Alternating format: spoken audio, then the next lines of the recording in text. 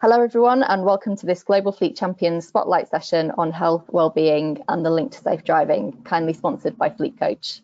If you're new to our webinars and Spotlight sessions, Global Fleet Champions is a partnership campaign administered by Break, the road safety charity, to prevent deaths, injuries and pollution caused by vehicles driven for work. And to learn more about the work that we do and to access fleet safety resources and more events, please visit globalfleetchampions.org. Our Spotlight session today looks at driver health and wellbeing, and we've got some fantastic speakers who will be discussing some of the latest research in this space and how the health, wellbeing and workplace culture links to safe driving, along with some tips for building a positive work culture. So a huge thank you to the sponsor of today's session, Fleet Coach, for their support of this event and also our work. We couldn't run our webinars and other events without the support of our sponsors like Fleet Coach.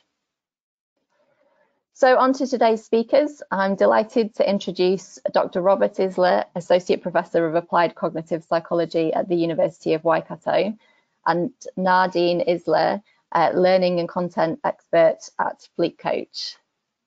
Perfect. Kia ora everyone. So as Caroline said, my name is Nadine Isler and I'm here with Robert Isler today. Yeah, kia ora everyone. It's a great pleasure to be here. And thanks for listening.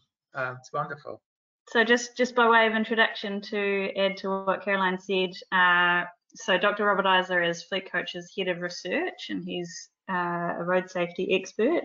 So for more than 30 years now, Robert's actually helped drivers improve their safety record. He's a leader in the creation of evidence-based training approaches, and he's developed programs sponsored by the New Zealand government. And eDrive, his highly successful online training program for learner drivers, is actually part of the AA Defensive Driving course in New Zealand.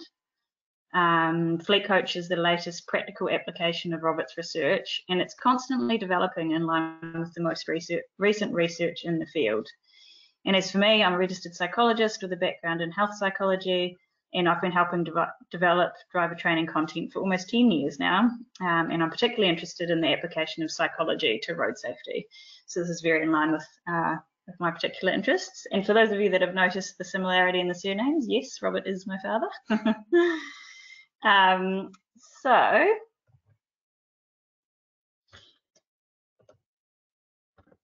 what are we going to be talking about today? So we're talking about the connections between well-being, positive work culture, job satisfaction, and safe driving. And we're particularly focusing today on the latest research into what really determines good health, well-being, and safety of employees in organisations.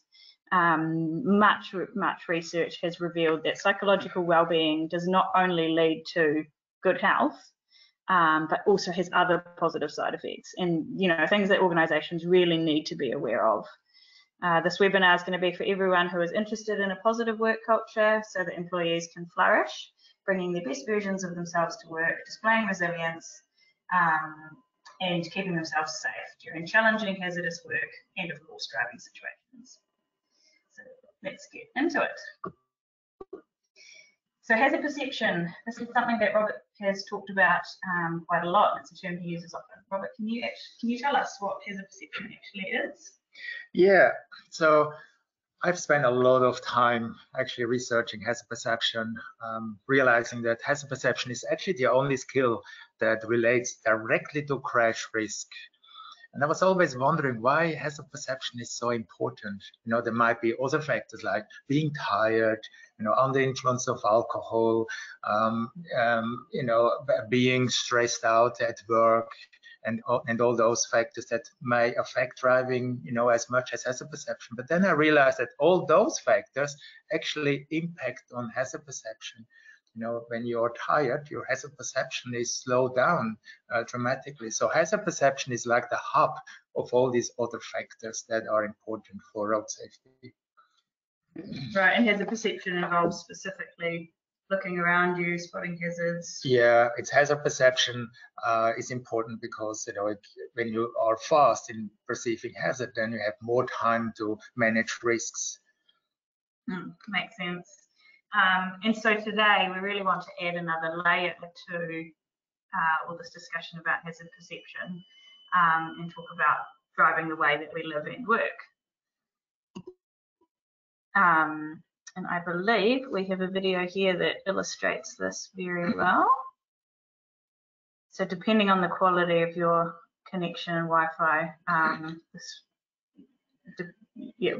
the speed will vary, but Robert will narrate what all right, so this is a video of a driver that we captured in the far north, and this driver manages to make all the driver errors that are almost possible, you know, driving too closely now overtaking at a place where, you know, really shouldn't be overtaking is a yellow line, and so dangerous driving too fast, and then almost crashing, and have no control over whether there is a crash or not, because the car just appears. It's like Russian roulette, really.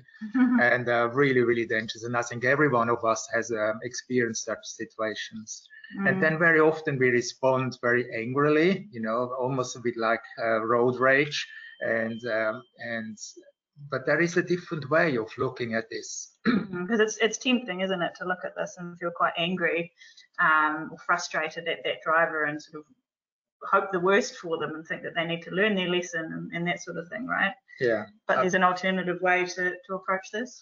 Yeah, instead of anger, you know, we could apply curiosity and actually try to think, you know, what is happening? Why is this driver putting himself and others at danger? And, you know, I believe that this person is in a very psychologically in a very bad place. Perhaps looks a bit like this driver here. Really not a happy driver. And you know, why? Because perhaps this driver experiences a toxic work culture, or has problems at the family, is perhaps in a divorce, or, you know, is experiencing lots of stress, and that very often expresses itself in very unsafe driving. Right, so on face value we see a terrible driver, but actually there's probably a lot more going on. And so you're mentioning sort of struggling at work. How does that relate then to them potentially also struggling to be safe on the road? Yeah, when people struggle at work, then there is no reason why they shouldn't also struggle when they drive. And struggle means, you know, not being able to focus, reading the road in the wrong way, and having priorities that are not safe. So let's talk about a toxic work culture then, when work isn't working for you. Yeah, so there are quite a few indicators of a toxic work culture. You know, at the moment, you know, it's in the media very often is bullying, because 15% of all workers actually have experienced bullying at work, which of course leaves people totally distressed, not feeling appreciated also from their colleagues or from the boss, from the manager, is also very often a sign of distress, overwhelmed with work, burned out, you know, when people really can't recover from the workload. They might go away for 2 or 3 days, but feel exactly as exhausted as before, this kind of being burned out. These are all signs that actually are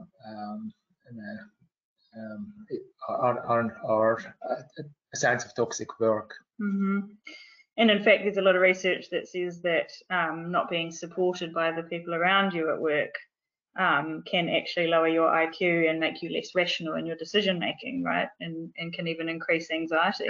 Yeah, absolutely. And physiologically, you know, there is lots of different symptoms. You know, it runs down your immune system.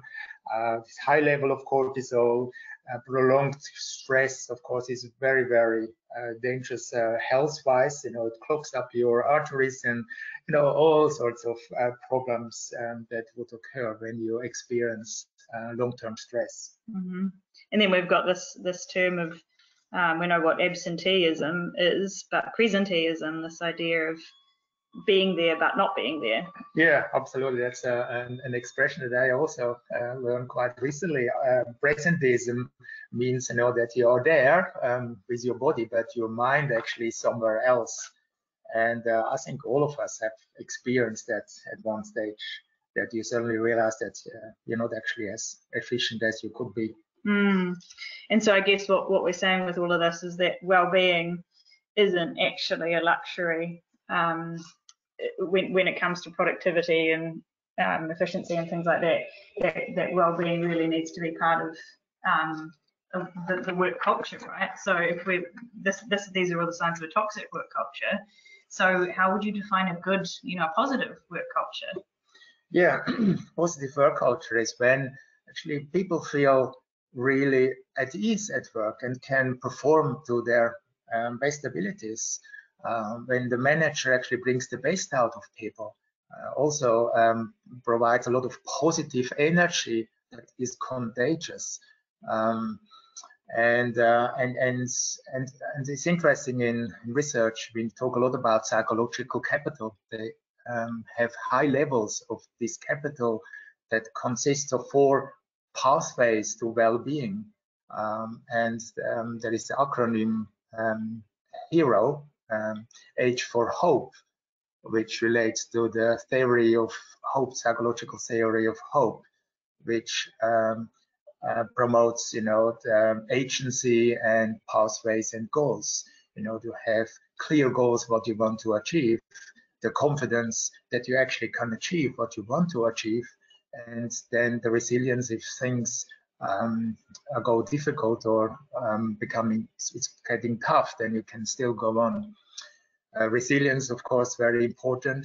Optimism as well, as defined by Seligman, on a positive attitude into the future.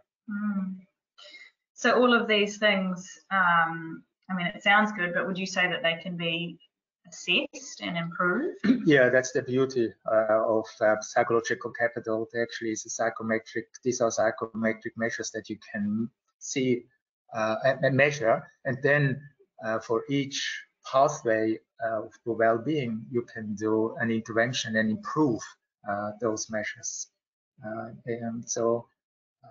It's quite a strong and powerful way of improving well-being in companies. So it's much less of a stab in the dark than people might think. You can actually measure it, and you can do something about it. Yeah, and it's all evidence-based, and the beauty is also that it directly relates to output, to productivity of companies.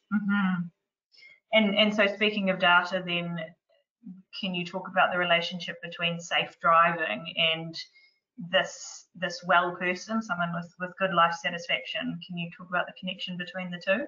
Yeah, we did quite a bit of research at the university to find correlations between life satisfaction and self-reported driver violations. And you can see on this slide very high correlation. Actually, in the research, we hardly find such incredible correlation. When I saw this first time, I almost fell off the chair. I never have seen this like before. And it's important because life satisfaction correlates with job satisfaction and well-being measures. Yeah, so this is really quite important. So that's actually brought me off this, gave me this idea of people drive the way they live. Right. So we absolutely know without question that they're linked. And can you talk more about, you mentioned a supportive work environment. What exactly does that mean? Yeah, there is, there are lots of research of, how can we be more supportive in a good, positive work environment. And you can also measure positive energy of employees. And, when managers actually put emphasis on collaboration rather than competition, when managers actually appreciate people's work and don't overload people with work, and put emphasis on social connection so that people actually feel connected and appreciated. So even in the workplace, it's important that people are able to be socially connected with one another. It's not a case of just turning up to work. doing a thing and going home again, but it matters. Yeah, I mean, it's not only at work. Loneliness is one of the biggest predictor of unhappiness, of not feeling well, and it has actually also an effect on your body. Loneliness. It was one of the factors that genetics showed that actually changes genes in your body when you are lonely, and increases the danger of inflammation, and also decreases immunity functions. Wow, okay. And so a case study then of a supportive and positive work environment, a place that made some positive changes. I believe there's, we've got a case study about moving to a 4-day working week. Yeah, this is just one way, you know, we could actually change work culture quite around, and it's a very innovative way. And you would think if you would decrease the number of days from 5 days to 4 days, that your output would decrease at the same time, and productivity. And it's actually not true, it's the opposite, you know. So there is a company, this Perpetual Guardian company, that actually took that risk and decreased the number of working days from 5 to 4, and they realized that actually stress levels dropped from 45% to 38%, and the output, the productivity, actually increased rather than decreased, and people were more committed to work, they were more stimulated, they were more empowered, and of course the work-life balance increased by 24%. So people had some free time to engage into really healthy hobbies and ways with spending with the family. Wow. I mean, that's quite impactful data, isn't it, really? Yeah, and also that way of, you know, we say we should not work harder, we should work smarter, and in a short, without getting stressed. And so if there are people out there thinking, what can actually be done in the workplace to make a difference? Can you talk a little bit about some specific wellbeing interventions? Yeah, there are quite a few interventions that are found to be effective. For example, you know, creating space for being mindful, and actually, you know, have some space where people can clear their mind and be mindful, and also very simple, you know, doing good, being kind and supportive to colleagues increases oxytocin, a hormone that is very, very healthy. It's not only good for being kind to other people, it's good for being kind for the person who is kind, you know. And doing good is very simple, it doesn't cost anything. Create positive emotions. For example, research showed that it broadens cognitions and builds resources. In positive psychology, Fredrickson has showed this very clearly, that positive emotions is doing a lot of good things to people. Every dollar spent on mental health will, you know, we get a 4.1 return. So it actually is it's no brainer actually to put work into mental health improvements. And so when we often say that organisations have got an obligation under the, you know, particularly in New Zealand under the latest Health and Safety at Work Act from, I think it's 2015. So what that should really say is it's under the safety, health and wellbeing areas.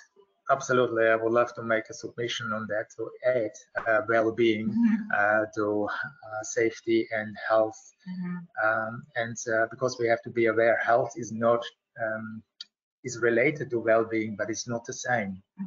You can be physically healthy, but not necessarily completely well. Exactly. As a person. Yes. Right. Okay. Okay, so to sum up, it's something that's very important and not a luxury, and the data shows that it's not just good for the bottom line, but it's actually achievable through specific interventions. I mean, that all sounds pretty optimistic. That it's measurable and something that you can improve. Yeah, and has so many good effects. It increases productivity, output. The work environment is just more pleasant to go in there, and it makes people safer, whether at work. Lots of people do dangerous things at work, including driving, which is the most dangerous thing for people to do, and it has a huge effect on that. All right, well, it sounds like that's probably our time up for today. As Caroline mentioned at the beginning, if you've got any questions for Robert, please do send them through. And so at this point, I guess we will hand back to Caroline. Thank you. Thank you so much. Pleasure. Great. So our other speaker today is Ryan Ralston, the National Road Safety Manager at Fulton Hogan, who is providing a case study of what Fulton Hogan has been doing, some of the things that they have in place to support employee wellbeing. Ryan couldn't be with us today, unfortunately, so we're sharing this case study which he recorded for us. Now, occasionally people do have a slight issue with hearing videos through this software. So if that is the case for you and the audio isn't playing quite as well as it could, the full video recording will be in the recording of this webinar spotlight session. So you'll be able to listen to the full version again in that recording. Hi, well, good afternoon, everybody. It's great to be here. I'm coming to you from Christchurch, where it's turned into a beautiful day. And like Caroline said, I'm just looking to give a bit of a flavour for some of the things that Fulton Hogan's got in place to support wellbeing for its drivers.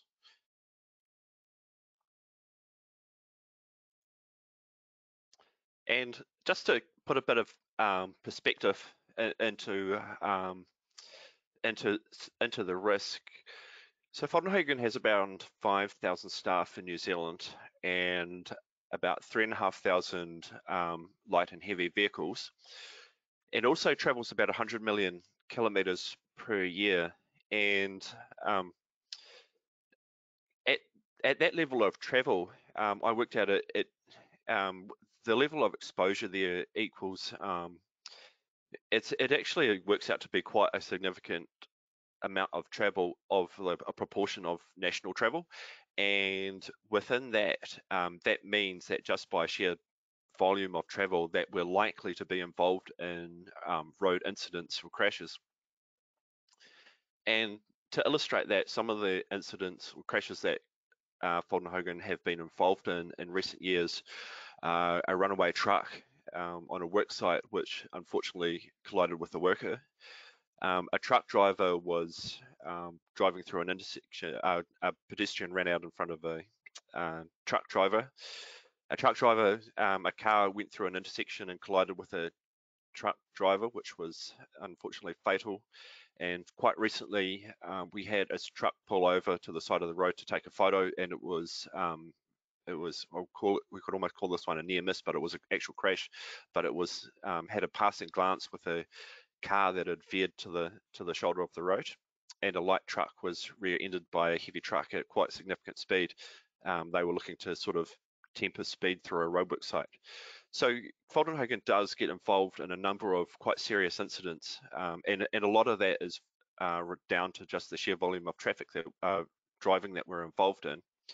And some of the points that I'd raise in that is a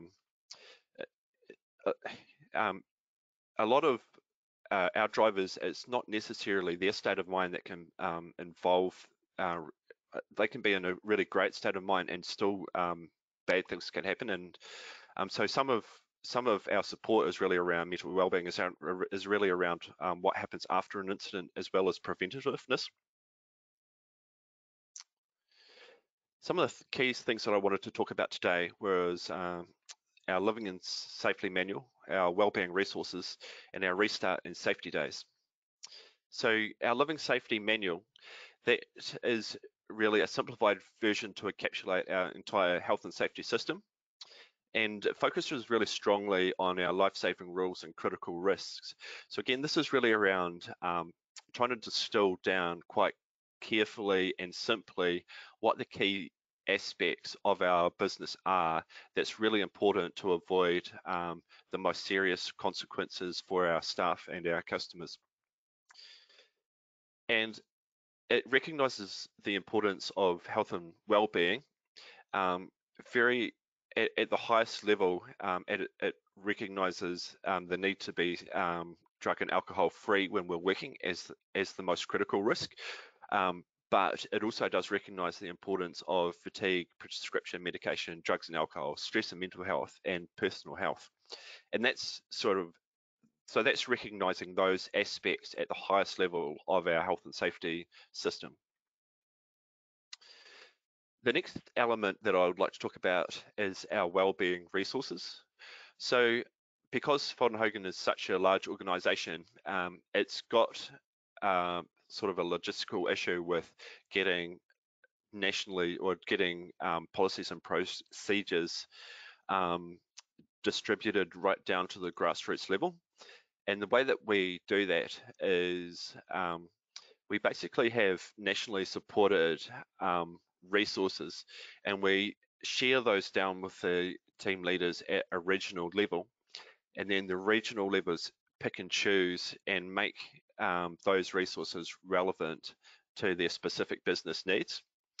And the sort of information that gets distributed from nationally downwards tends to be quite topical. So a really good example of that is COVID-19. So our national team has put together a pack of resources to support our regional teams with their response to COVID-19.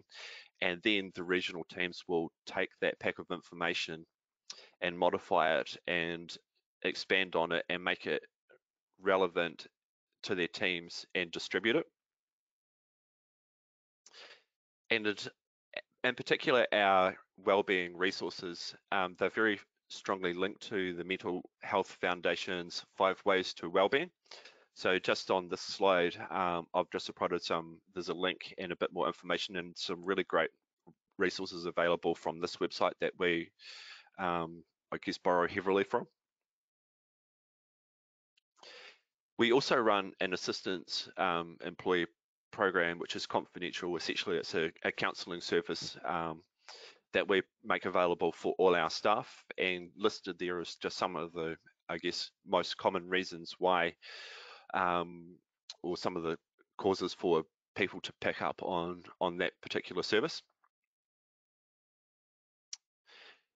And another thing, the next thing I'd like to talk about, which is a really effective way of communicating some key information around wellbeing down to our staff, is our restart and safety days. So our leadership team recognised that there were clusters of crashes at certain times of years, and in particular around the new year and also in early spring when our construction activities really ramp up. And so it's kind of like a start of season thing. So we have a really heavy focus on pulling our teams together at the start of the year and in early spring, and we call that restart and safety days. And so the idea is really to sort of start this key period, it's kind of like starting the season with the right mindset. And so our days generally are a full day, and that day will be split up into multiple sessions. And those sessions can focus on, I guess, machinery orientated tasks, but the sessions would definitely some sessions would definitely have a really strong focus on mental well-being. And so what often happens in a session is we'll have a video presentation. So that will be something that's often set up by our national team. And the videos might go for only 5 or 10 minutes, and they just give a really great representation, and they're often dramatized by actors who come from Hogan, sort of providing an example of the sorts of things that could happen. And it just, by doing that, it is a really consumable, not interactive, but engaging way, and it's made really relevant by people that you might know within the organization. And we also borrow heavily on case studies, so either dramatization of what could happen, or in some cases we actually use real events that might have happened in a different locality to give a really good understanding of the possible things that could happen. And just to cement the topic, it's often ended with a discussion to allow questions and get a dialogue going between people within the region to get an understanding of the field. And some good examples of sessions that were held in recent safety days is around states of error. So this is looking at the states of mind that you could be in that lead to an increased likelihood of an incident happening. And so those are around rushing, frustration, fatigue, and complacency. And we had a really great video on that and acted out with some examples to show what the consequence of being in a state of mind that can lead to errors. And I think everybody sort of found that really relatable. Another really great one was a case study of a person who was in a really poor state of mind, and one of his co-workers actually picked up on it and pulled it, just sort of had a chat with him. And as it turned out, he sort of discovered that he was in a really tough mindset, and things really weren't looking good for him. And with the support of his co-worker, they managed to really get a lot of support, and it was a complete turnaround for this particular person. And it was just a really great way of, I guess, being able to show role modeling of supporting somebody, looking out for your mates, and supporting somebody through a really tough situation. We've also had sessions on mindfulness, and motivational speakers often play a role as well. And just looking at some of the ways that that information is rolled out to our teams, I just pulled out some of these things that I think is really important to the success of, I guess, supporting workers' well-being. And I think the key one is culture. And what I really mean by that is it's quite a big thing to actually for somebody to feel you need to be quite vulnerable to, I guess, to let people know that you're not in a like a healthy state of mind. And being able to do that is heavily dependent on having a high level of trust between your co-workers, and having a team environment where it demonstrates or that creates that level of trust is really, really important for the ability for people to be able to talk freely about how they're feeling. The next one I'd like to talk about is accessibility. So the information has got to be accessible, and it's not always easy if somebody at the coalface is struggling about where they can get information from and where they can turn to help.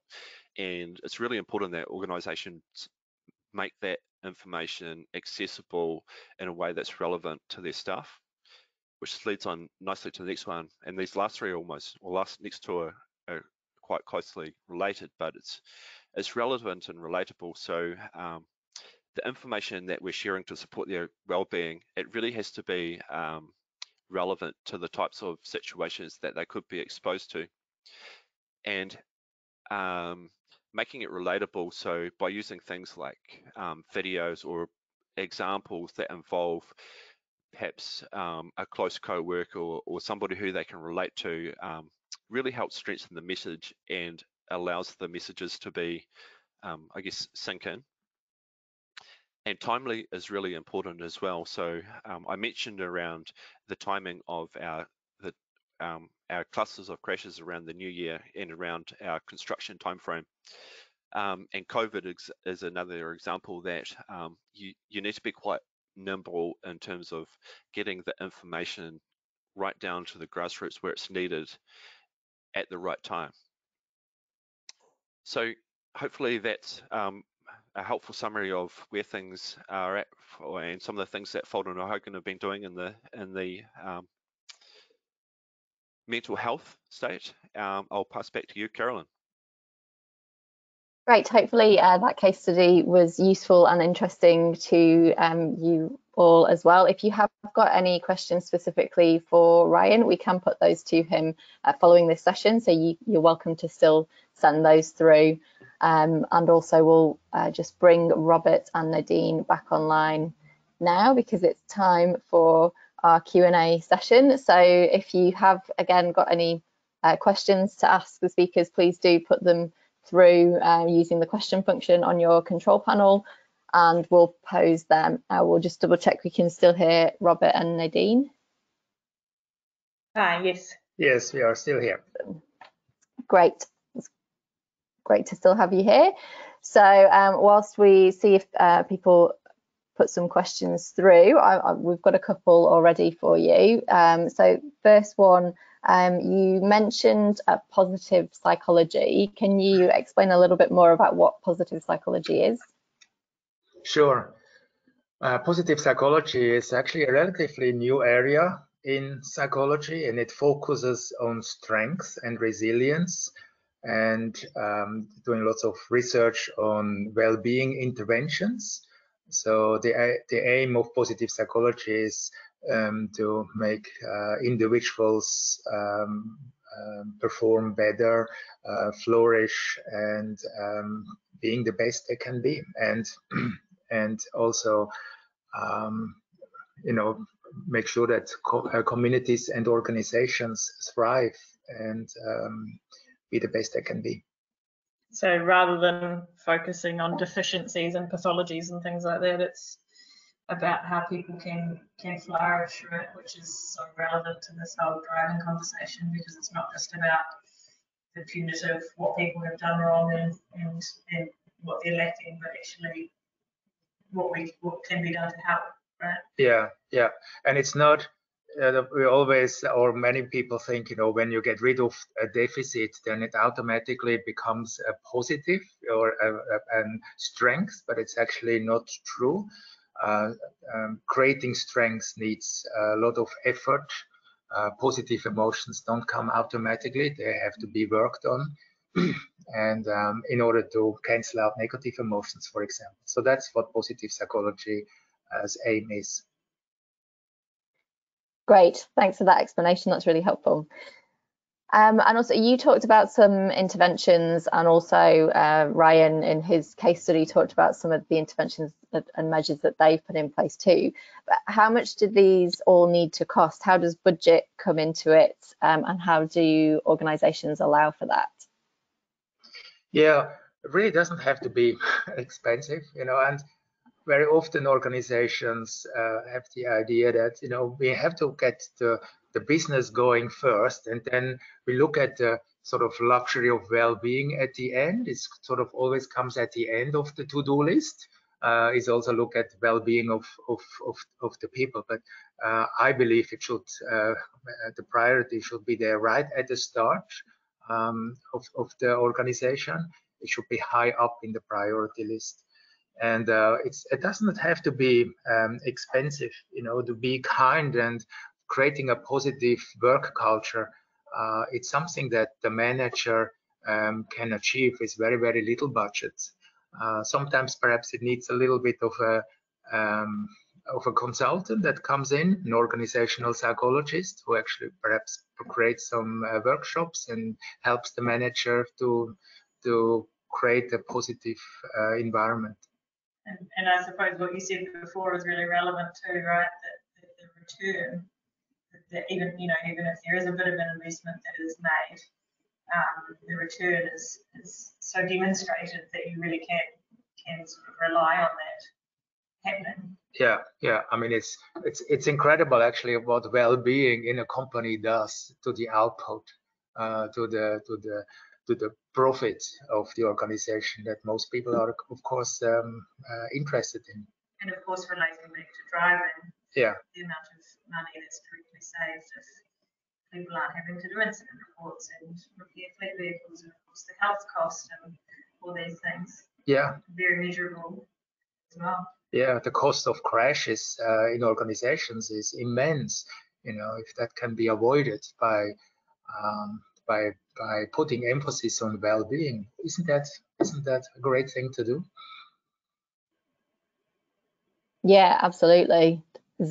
And relating to, we've had a question through around the drivers themselves, and do you have any practical tips for individuals who drive for work every day that they could use to help help to recognise their own well-being to manage their safety on the road? Yeah, there are quite a few well-being interventions for individuals.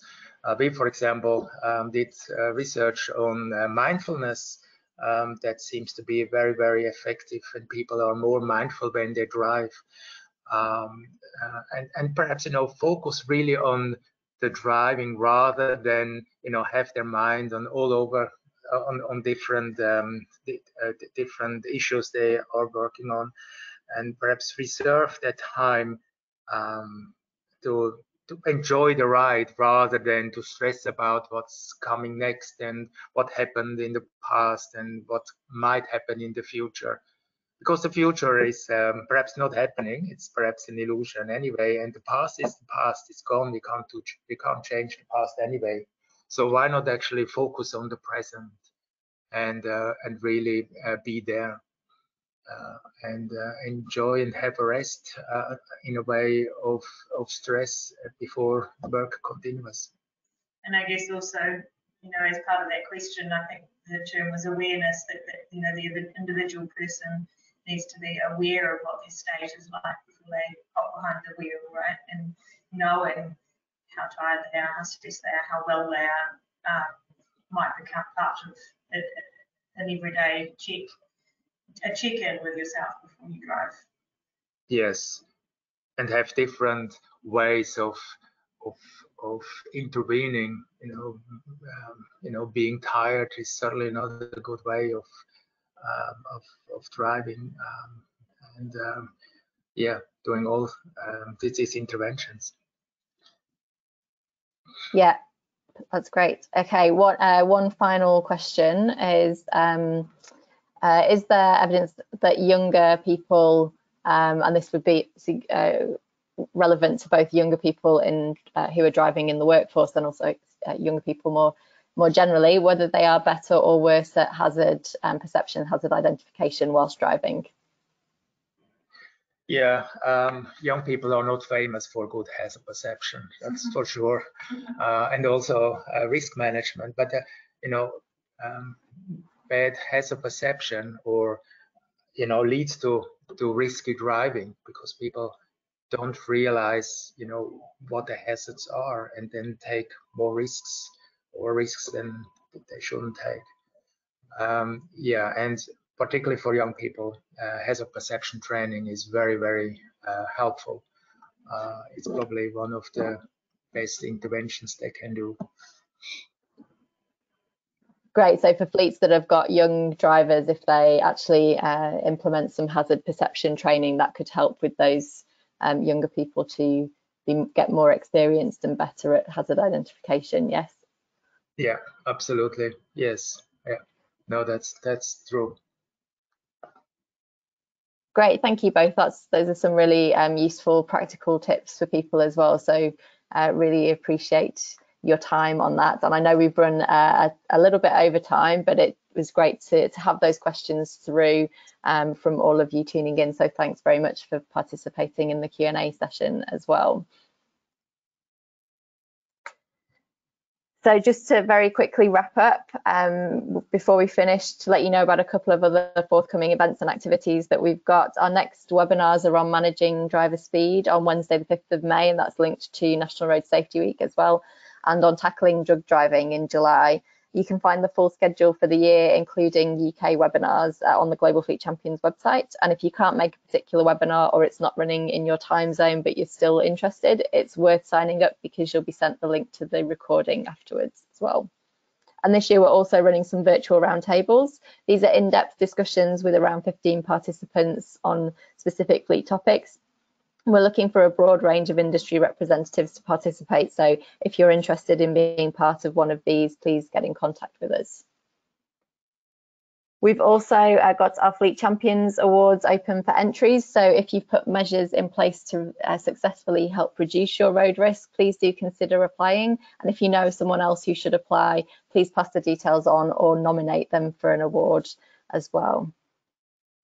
And Road Safety Week, which I mentioned earlier, is a great opportunity to raise awareness of road safety with your staff. And this year, the week takes place the 17th to the 23rd of May. And this is also the UN Global Road Safety Week, and the theme is speed, the same as the Global Week. You can sign up and access free activity ideas and resources by completing the form on the Road Safety Week website. And you can also use these resources at any time during the year as well, not just Road Safety Week. So it's an easy way to get involved in something, raise awareness and help to build that road safety culture. And you could link in some wellbeing activities around that too. And if you're interested in working with us more and supporting our work, there are lots of ways you can do this. We have corporate partnership and sponsorship opportunities available. There are lots of ways to fundraise to support our work, or you can make an individual donation. This year is Break's 10th birthday, and we'll have some special activities and fundraising events. And as a charity, we really value your support. So if you want to know more about working with us, please get in touch. And your support helps us to provide free support to families bereaved in road crashes, and also to continue providing free road safety information and advice as well. So we really appreciate it.